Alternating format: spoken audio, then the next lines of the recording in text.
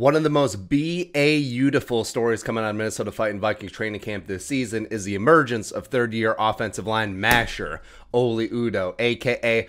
Oli and Lena, don't you know? Oofta. He slammed the Dakota Dozier Dragon at right guard, but oh wait, there's more. Oli Udoh could get even more work potentially on the blind side. Courtney Cronin, ESPN, go.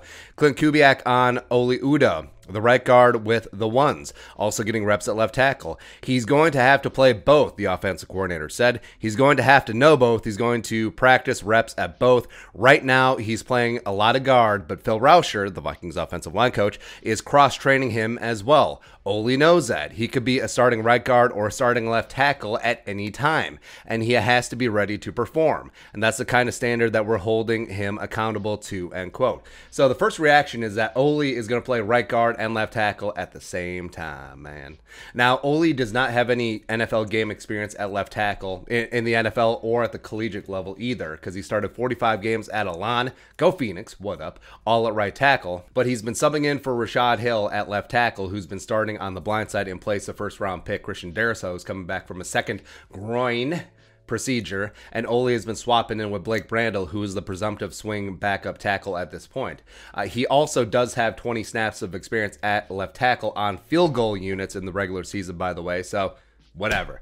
And it is interesting with Oli because he does have the size, length, and enough athleticism to succeed as an NFL left tackle. And it could be a way for the Vikings to get the best 5 offensive linemen on the field to start the season if they don't want to trot Rashad Hill out there, as rookie Wyatt Davis at right guard, his natural position, continues to make a push to try and crack the starting lineup. And maybe the Vikings deploy this line to start the season until Darrisaw heals up and then revert back to Udoh at right guard. And options are important, man, and the Vikings certainly do have a couple with Oli Udoh. I love how Klint Kubiak is talking about, hey, this is the standard. Everyone needs to be ready. And Rauscher is really instilling that as well. That's why you don't see a Dakota Dozier. That's why, well, I guess you do see a Rashad Hill. But maybe that will change. Maybe that will change. And they are putting a lot of stock into a guy who hasn't started an NFL game, but he's got the size, he's got the anchor, he's got the attitude to make Vikings fans very excited about the future of the offensive line. And hell, I mean, with last couple years with Rick Dennison here, should Oli Udoh have been out on the field? Would you have counted Oli as one of the best 5 Vikings offensive linemen?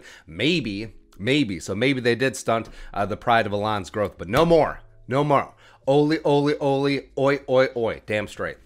That's right.